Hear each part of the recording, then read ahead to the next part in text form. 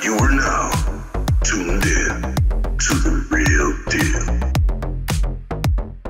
Go to week 2, you can see that we've got the lowest champion is 139, highest 150, and still got a few epics, getting a few mythicals now. And then if we just turn this off, we can look at where we are now. So we've got 3 legendaries on the account, which is, you know, like carrying us hard. It makes a huge difference. The more you evolve your heroes, the faster you can progress in the game. And then we've got we've got quite a lot, but like sort of the main, we've got 2 mythicals and then epic and elite. So let's check out Anpu. He is a triple SS hero.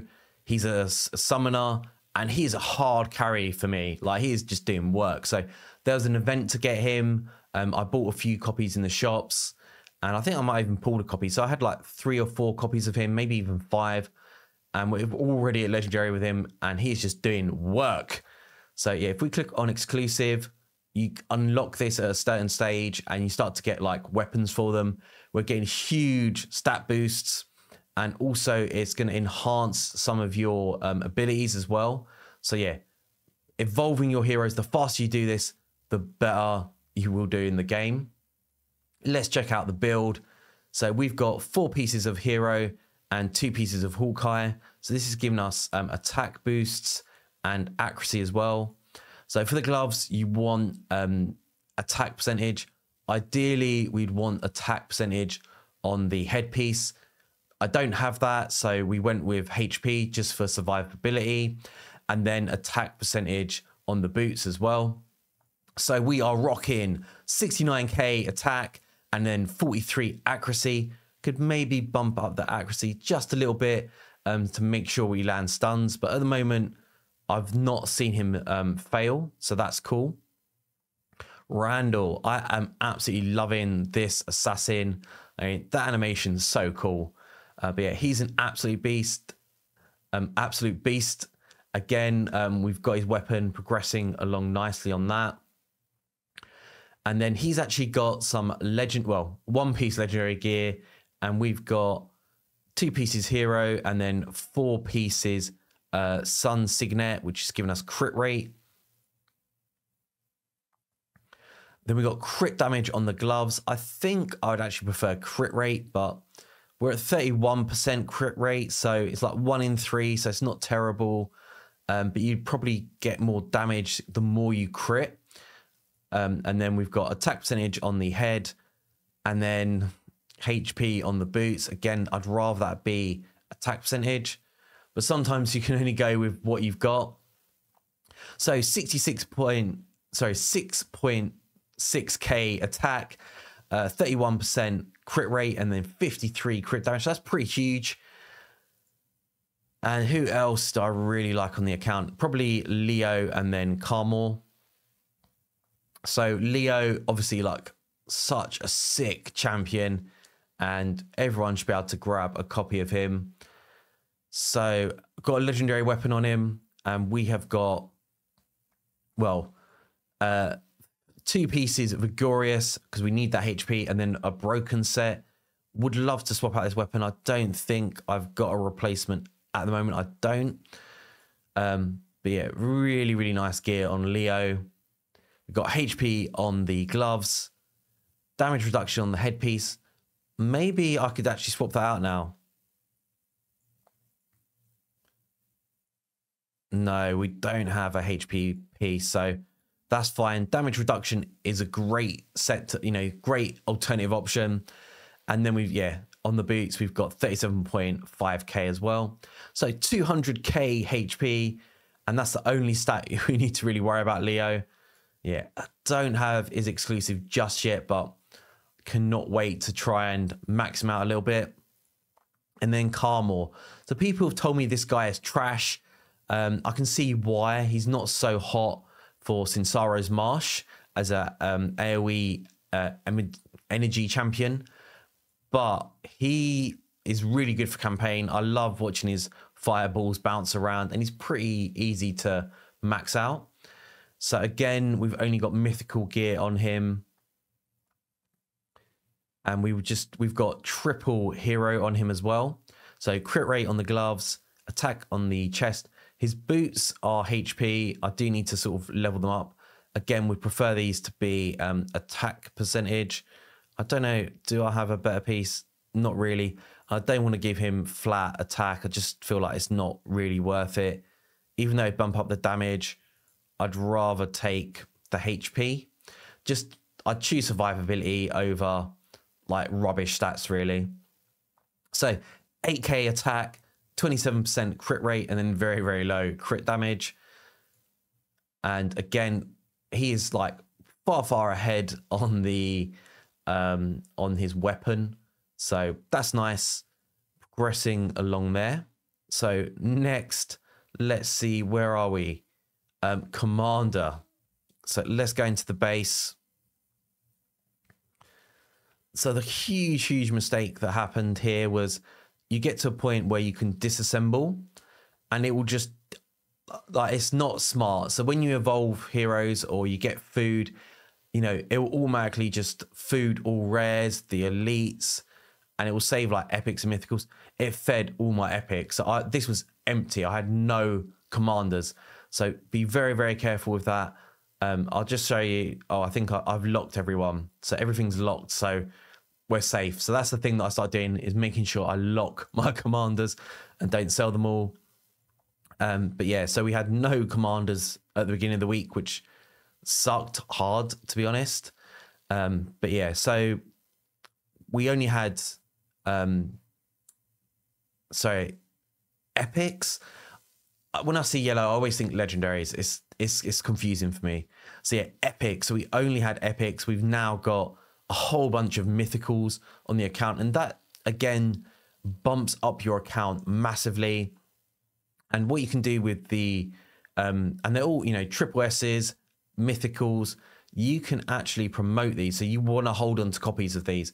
So if you get 2, you can actually like promote them even further, which is great. So again, that's just gonna bump up our stats and just carry us so much harder in the game. Divine prototypes, we're getting a few more epics as well. And yeah, it just seems to be like focus main on Dominator. Don't know why, it just seems to be the way it is. They're all going in there. But yeah, not a huge amount of progression there. And the guild is coming along nicely. This is the highest ranked guild on my server. So we're doing guild hunt, daily challenge, Horned Lizard. I'm not sure, you can't see what we've done, but yeah, we are smashing it though. We are smashing it. So next on the list, go into Border, check out Lost Valley. So Sinsaro's Marsh, we've gone from week 1, we're on stage 5, then stage 7, and now we've jumped to 10. So that is a big jump. And when you get to stage 10 as well, this is when we start to unlock the mythical commanders, which, yeah, huge for progression. And what I'd say is when you sort of can get to 9 or 10, I would buy some stamina, sink it into Sinsaro's Marsh for maybe 2 or 3 days just to get a whole bunch of commanders, because it does make a huge difference. Then Deesa's Cave, we've gone from 6 to 8 to 10, and I like to focus mostly on Deesa's Cave because this is where we're getting legendary gear, and gear is probably gonna make the biggest will make the most difference to your account. So yeah, Deesa Cave is what I would focus on the most. The Terror Dome. So we struggled on week 1 and we're only at stage 3. Then we got to stage 6 and now we're on level 9. So making quite a lot of progression, but I feel like the prototypes are good, but it's not the one that's going to make the biggest difference. I'd probably go Deesa's Cave, Sinsaro's Marsh, then Terror Dome. It's a little, I guess it's a little bit of a balancing act though. Now that I've got loads of commanders from Sinsaro's Marsh, I would focus a little bit more on the Terror Dome because I do need to build up my prototypes just a little bit. And then I'm just focusing on gear from Deesa's Cave. So next up is the Soul Mine. So there's been a huge jump here. So week 1, 148. Week 2, 181. 250. That is crazy. That is probably the biggest area that I've progressed in. Ancient Altar, we've unlocked this. And we were on normal. We've now unlocked hard. And when you unlock hard, just focus on hard. You're going to get way more rewards for doing that. So definitely focus on that. And then last but not least, Arena. So Arena, we were at 41. We're now 21 for regular Arena. And that's going to just give us, again, more boosts, like more rewards. Diamond 3 for Galactic Arena. So we've only progressed to Diamond 2. It is starting to get difficult now. I'm coming up against way harder accounts. And then for Hell Arena, we've progressed, well, to Junior Fighter. So it's not massive. I feel quite confident against the teams we're going up against. So Big D, Pando, and, well, yeah, I'm going to struggle against those guys. Oops as well. I won't be able to beat. I should be able to beat Toy Boy, and everyone else should be pretty easy for me.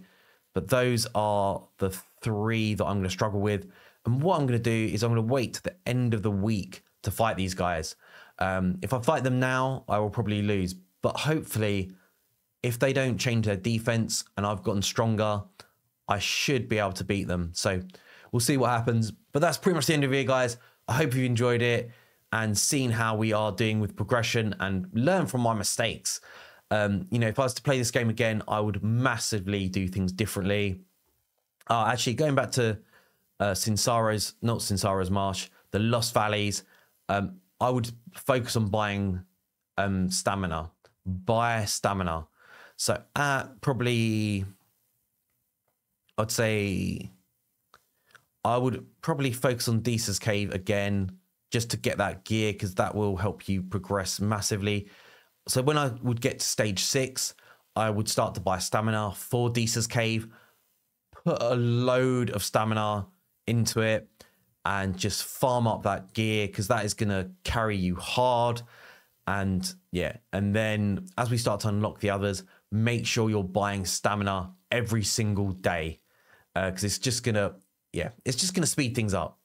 So that's pretty much the end of the video, guys. Please leave me a cheeky thumbs up. Make sure to smash that subscribe, and I'll catch you all in a video soon. Peace.